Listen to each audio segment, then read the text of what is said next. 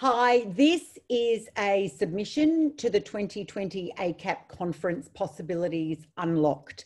This research paper is a group Masters of Social Work placement project on domestic violence. When I'm Not Bruised and Battered, exploring community understanding of domestic violence beyond visibility. Our project group came together as a result of significant interruptions to field education placements due to COVID-19. Given the lack of agency opportunities, ACAP partnered with the Workplace Learning Group and Nova Group Consulting to enable an experiential and research project placement opportunity.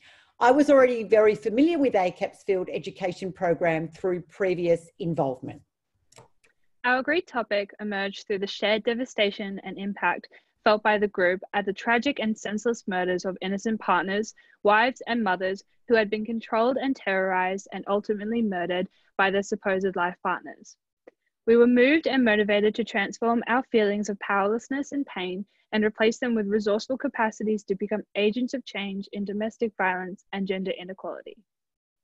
In authentic and reflective dialogues, we identified and recognized the subtle and less visible misuses of power and representations of gender inequality within relationships in our own peer groups, communities, and culture, and acknowledged the implicit danger of these. Our own process of exploration and commitment to this led us to examine, explore, and give voice to the many women living amongst us in our community who are enduring and surviving the invisible and hidden, the covert, concealed, and undisclosed situations of domestic violence.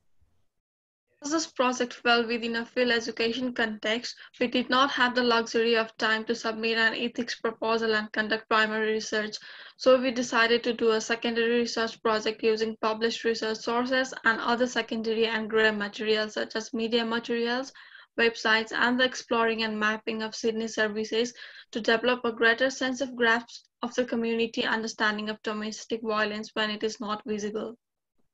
Our research has also included an exploration and unpacking of relevant social work theories that speak to this issue.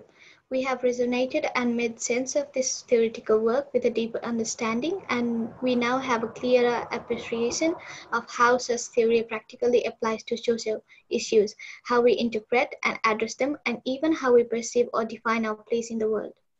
Specifically and importantly, each of us also insightfully considered and reflected upon the nature of power and inequality in our own relationships.